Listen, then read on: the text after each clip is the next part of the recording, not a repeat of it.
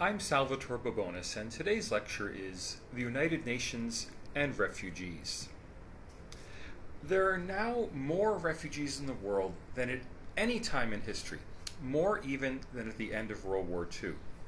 Before World War II, many Jewish refugees from Nazi Germany were turned away from safe havens like the United Kingdom, the United States, and Latin America, with the result that many of them died in the Nazi genocide of the Holocaust.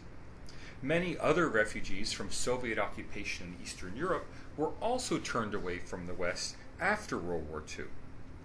The United Nations High Commissioner for Refugees was created in the wake of the Holocaust and of these events of World War II to help prevent future genocides and improve life for refugees. We should keep in mind that today's 21st century refugee and asylum system was a historical response to the harsh treatment of refugees in World War II and a response to the Holocaust. This photo shows Jewish refugees from Western Europe being relocated from the United Kingdom to the United States in 1944. They were making open boat voyages across the Atlantic in much the same way as today's refugees are fleeing from North Africa and Turkey to Europe, or from Indonesia and Sri Lanka to Australia. Now, they had more secure boats. These refugees are actually on the deck of a U.S. Army transport ship, but nonetheless, they made these harrowing sea voyages across the North Atlantic to reach safety in North America. What we're seeing now, people on boats seeking refuge from war, is not a new thing. It's something that first happened in a large-scale way in World War II and is now happening again. Though the US and UK do take credit for admitting many refugees from Nazi Germany and German-occupied Europe during World War II, their record is not always positive. Leaving refugee decisions to an ad hoc political basis caused many problems. The most famous of these is the ship the SS St. Louis, which sailed from Hamburg to Havana in 1939 with 937 Jewish refugees on board. At the time they left in 1939, Germany had not yet invaded Poland, World War II had not broken out in Europe in full, but there was already serious anti-Semitic action in Germany. The Kristallnacht burning of Jewish businesses had already occurred, and Jews were being harassed and hunted down all across Germany. So people were very aware in 1939 that there was already a serious problem with anti-Semitism in Germany. In fact, anyone who read Mein Kampf would know that Germany's ruler, Adolf Hitler, fully intended to exterminate the Jews of Germany and indeed of the whole world. Nonetheless, when the ship the St. Louis arrived in Havana, only a small number, between 20 and 30 refugees, were allowed to disembark in Cuba. These were people who had Latin American or Cuban or Spanish passports. Then the ship sailed all up the U.S. coast, the east coast of the U.S., but was denied the ability to dock and unload its passengers. In fact, the ship had to return back to Europe. Of the 937 passengers on the St. Louis, 254, more than a quarter, were later murdered in the Holocaust. Some of those passengers were actually accepted into the UK as refugees. Of the 288 who were accepted into the UK, 287 survived the war. One was sadly killed in an air raid. So here we see in just the history of this one ship the huge difference that acceptance of refugees makes.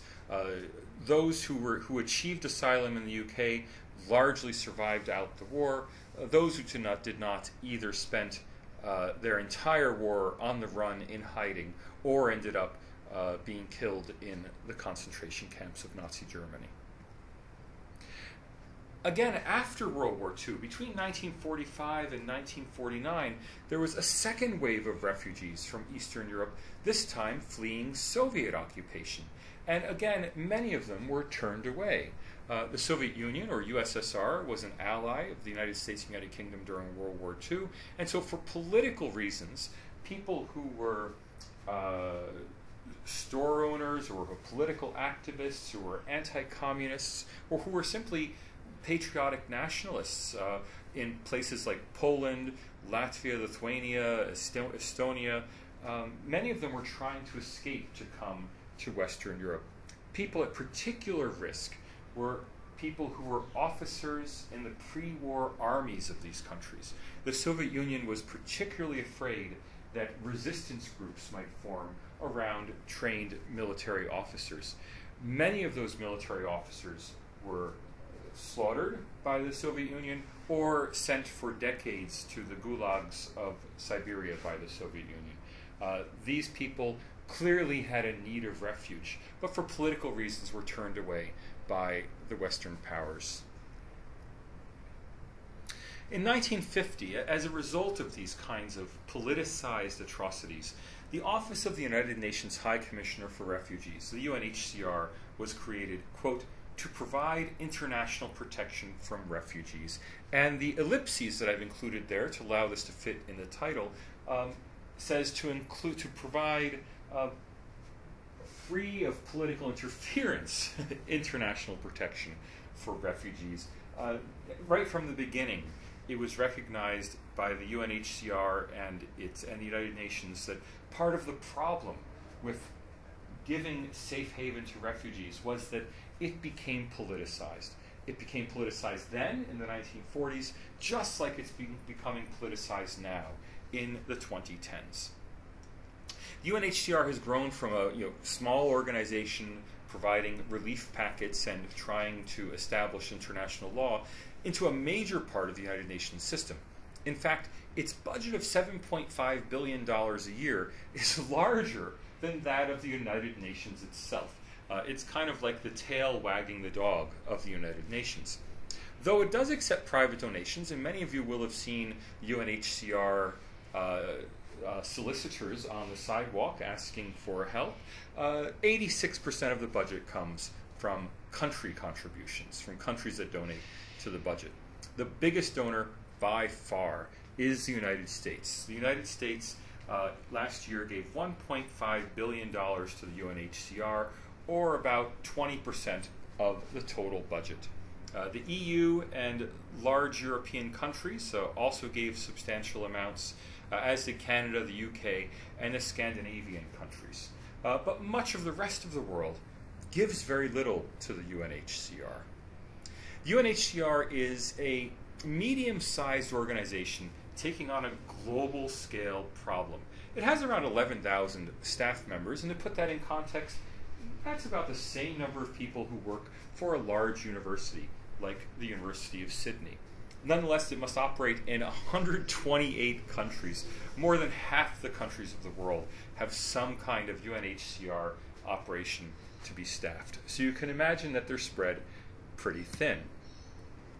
Refugees are only one of the major population groups served by the UNHCR, and they're not even the largest. Out of the 65.3 million forcibly displaced people in the world, only 21.3 million are actually refugees. That means that less than one-third are refugees. More than two-thirds of the forcibly displaced people in the world are still in their own countries. They are what are called internally displaced persons, or IDPs. Even in the Syrian conflict, there are many internally displaced persons, people who found themselves on the wrong side of the battle lines, and as a result had to move to somewhere where they would be safer inside Syria. It's the same story in Iraq, and really the same story in any conflict situation. There are also some 10 million stateless people in the world. Now, these are not forcibly displaced people. These are simply people who no country is willing to recognize as being a citizen. And as we studied a few weeks ago, that is really a serious problem for people who are unable to acquire citizenship or a passport or be recognized as a citizen of any country in the world. Those 10 million people face severe discrimination, and they also come under the broad supervision of the UNHCR.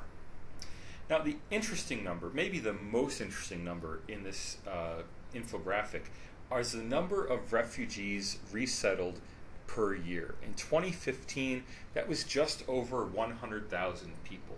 Now, if you put that in context, 21 million refugees. All right, 5 million of those 21 million are Palestinians who are long-term refugees, people who are refugees from the 1949 and later wars between Israel and the Arab countries. But even leaving aside the long-term Palestinian refugees, there are another 16 million refugees waiting to be resettled. Only 107,000 being resettled in any particular year. At that rate, it would take 200 years to resettle all of the refugees in the world today. Most people will remain in refugee camps until the end of their lives at this rate. And that's exactly what's happened in the large Palestinian refugee camps in Jordan and Lebanon. It's worth noting that most of the world's displaced people, and this is out of that big figure of 65.3 million forcibly displaced people, most of them are in the developing world. They're being hosted in the developing world. Only about 20% of the world's refugees and other displaced persons are being hosted in the developed countries of the Americas, Europe, and Australia and New Zealand. Most of the world's displaced people are in poor countries and being hosted by poor countries. Over half of the world's refugees today come from just 3 countries: Somalia, Afghanistan, Syria. And it should be no surprise, these are 3 countries that have all experienced civil war. Afghanistan, of course, has been in a civil war long before 2001 and the U.S. invasion. In fact, the Afghan Civil War started in the late 1970s. When the Soviet Union invaded Afghanistan in 1980, that was as an intervention in the Afghan Civil War. So you can imagine Afghanistan, which has been in the middle of a civil war for 40 years now, has been the source of an enormous number of refugees. The Syrian civil war, of course, only started in 2011, but has already generated around 5 million refugees. And Somalia in East Africa also has been in a civil war for about almost as long as Afghanistan. For about 30 years, Somalia has been involved in a civil war, and again, it has become a huge source of refugees, mostly to neighboring countries like Ethiopia. If you look at the hosting countries, the top hosting countries in the world are mostly next door to the top civil war refugee creating countries. Turkey, the country with the most refugees in the world, is right next door to Syria. Pakistan is right next door to Afghanistan. Lebanon, next door to Syria. Iran, next door to Afghanistan. Ethiopia, next door to Somalia. Jordan, next door to Syria. So you can see most refugees end up in neighboring countries. They don't end up making huge journeys to Europe or Australia or the United States. They end up making short journeys, just fleeing for their lives. Refugee issues in international law are covered by the 1951 Refugee Convention and the 1967 Refugee Protocol. Almost every country in the world has signed on to the Refugee Protocol, and almost every country except the United States has signed on to the Refugee Convention. In effect, by signing on to the later protocol, the United States, in effect, endorsed the convention as well. The 1951 Convention was specifically addressing the refugee problems resulting from World War II. The 1967 Protocol extended those procedures put in place in 1951 to cover refugees from all other future conflicts. Without the 1967 Refugee Protocol, no one could legally be a refugee after 1951. And of course, the world needed a continuing legal framework for refugees even after World War II ended. So the 1967 protocol simply made the 1951 Refugee Convention permanent. The Refugee Convention and Protocol define refugees and guarantee them a range of basic rights in signatory countries, which is most of the countries of the world. And those are very basic rights, like the right to live unmolested, the right to receive money from overseas, the right to have their children educated in schools, the right to access social services. Importantly, the right to work is not a right granted to refugees, and that's something that's very contentious. It also defines a refugee. A refugee is a person who, quote, owing to well-founded fear of being persecuted for reasons of race, religion, nationality, membership of a particular social or political, a particular social group, or political opinion, is outside the country of his nationality and is unable, or, owing to such fear, unwilling, to avail himself of the protection of that country. Now notice that even though this passage uses the word he and the words he and his to refer to refugees, that's a very old-fashioned usage, and in law that applies to all people, regardless of gender. A country that receives a request for refuge shall not impose penalties on account of their illegal entry or presence on refugees who, coming directly from a territory where their life or freedom was threatened, enter or are present in their territory without authorization, provided they present themselves without delay to the authorities and show good cause for their illegal entry or presence. That means that you can't jail a refugee for entering illegally. Refugees are often unable to cross at official border crossings, which is why they seek to enter countries illegally. And it's very explicit. The Refugee Convention, which has been signed by every country, nearly every country in the world, is very explicit that refugees cannot be discriminated against, cannot be penalized for entering illegally. Any way they can get into the country, they should claim refugee status the moment they arrive, and they still receive the full protection of the law. These definitions have caused all sorts of controversies over the ensuing half-century. The definition of a refugee has caused controversy because it specifically enumerates a list of reasons why a person can be legally termed a refugee. So if you look carefully at that definition of a refugee, it's a person who meets one of 5 categories. The person must have a well-founded fear of being persecuted for one of only 5 categories: being persecuted for their race, being persecuted for their religion, being persecuted for their nationality, for being persecuted as a member of a particular social group, or for being persecuted as a political opinion. Notice what's missing here. Simply being caught in the crossfire of a vicious civil war is not technically a grounds on which to claim refugee status. So it's not enough for someone to appear at a host country tribunal and say, my life was in danger in my home country. They have to be able to specifically establish that their life was in danger for one of these reasons. And here you can see the echoes of the Holocaust. The Holocaust was very different from, say, all of the death in World War I. In World War I, many millions of people were killed, but they weren't singled out to be killed because of their religion, or because of their race, or because of their membership in a specific group, like the Roma minority, which was also put in concentration camps and subject to genocide during the Holocaust. The Refugee Convention does not protect people who simply are casualties of a civil war. Now, that's a serious huge gaping hole in our international infrastructure of protective law, but that hole is there. And it creates all sorts of problems when people then apply for refugee status. Many of them end up having to apply under the very vague title, membership of a particular social group.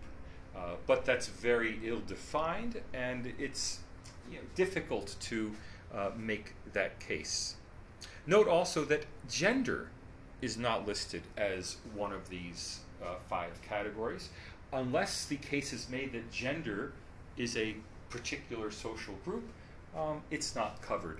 And it's difficult to imagine that the people who framed the Refugee Convention were unaware that they could list gender as one of the possible categories. They chose not to. And again, this has resulted in violence against women not being an automatic grounds for acceptance for refugee status. Now, that said, most courts in most civilized countries will grant people asylum if they face violence against women, if they face a death threat, an undeserved death threat in their home country. But putting it under one of these specific legal criteria can be difficult and can cause problems.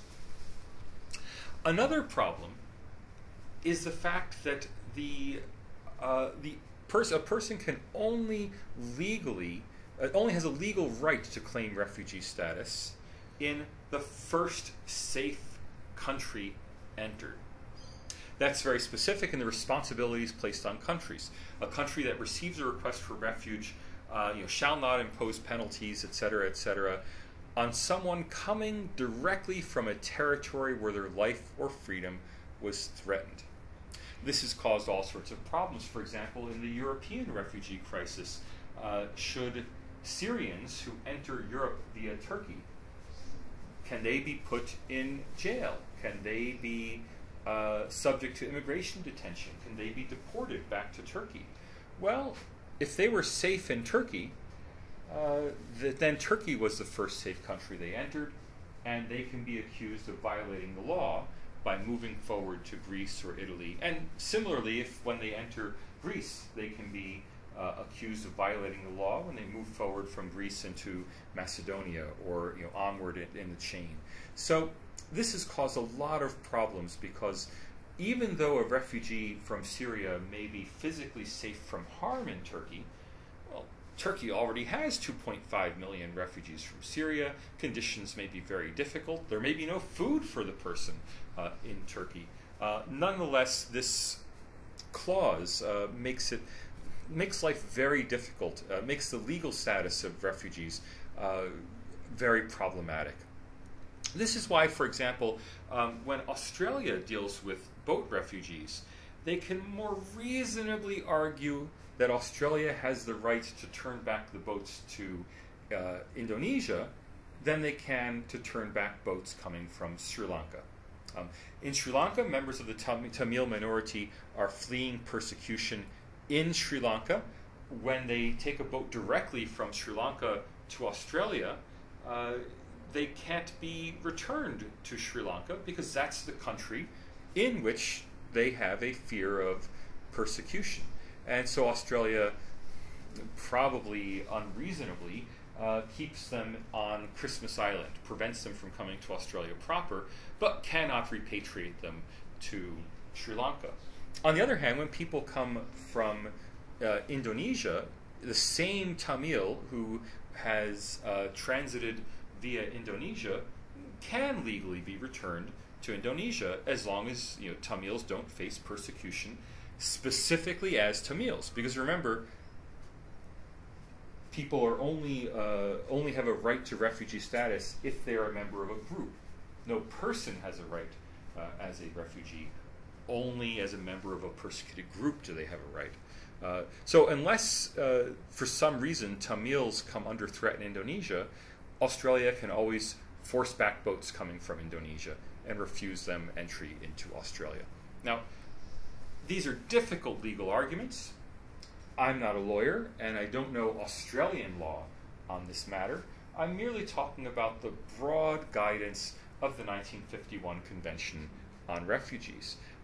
On that broad guidance, these become very problematic situations. Okay.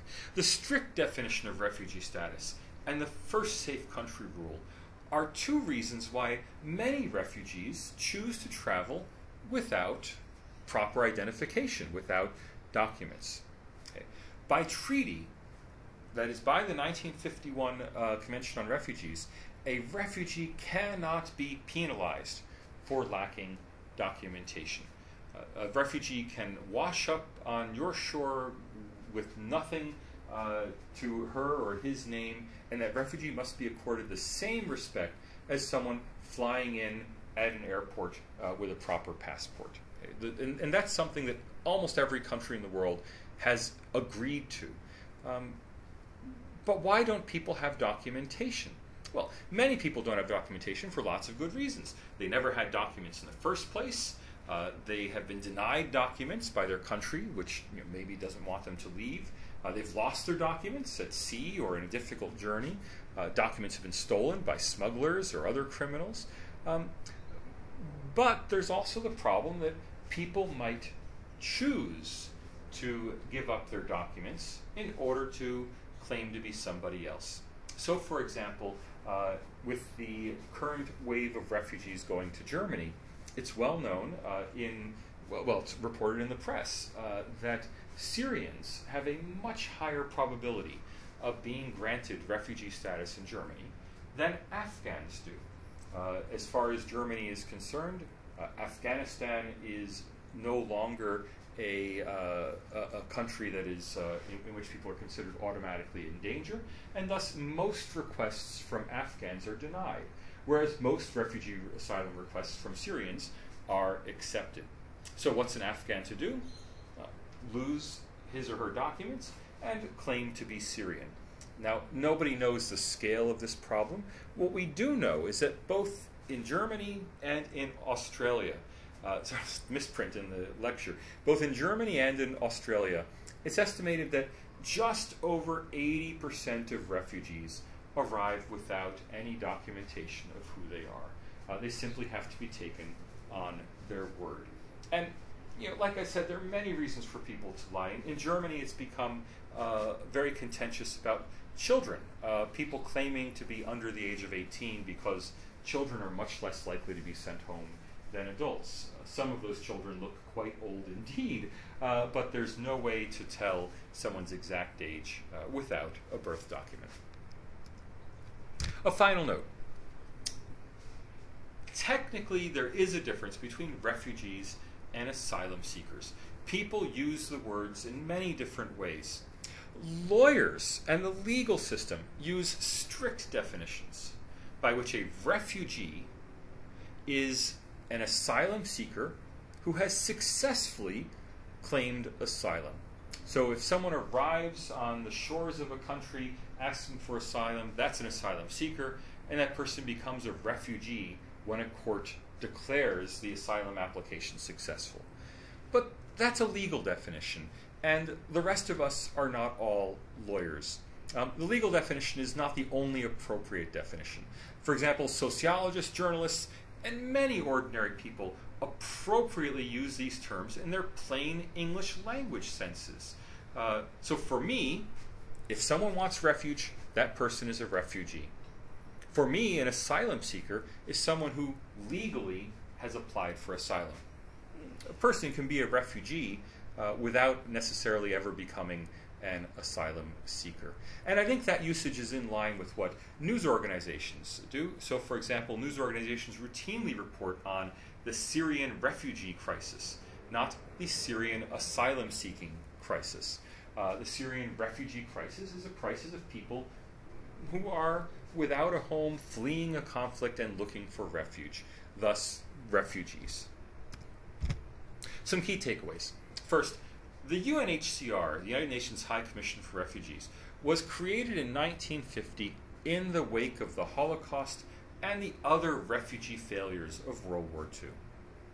Second, more than half of all forcibly displaced people are not refugees. In fact, about 2/3 are so-called internally displaced persons, IDPs. So-called because they may have been forced out of their homes, but they're still physically inside their countries of citizenship. And finally, the first safe country rule is responsible for many of the problems and iniquities and debates about the fairness of the international refugee system. Thank you for listening. I'm Salvatore Babones. You can find more about me at my website, salvatorebabones.com, where you can also sign up for my monthly Global Asia newsletter.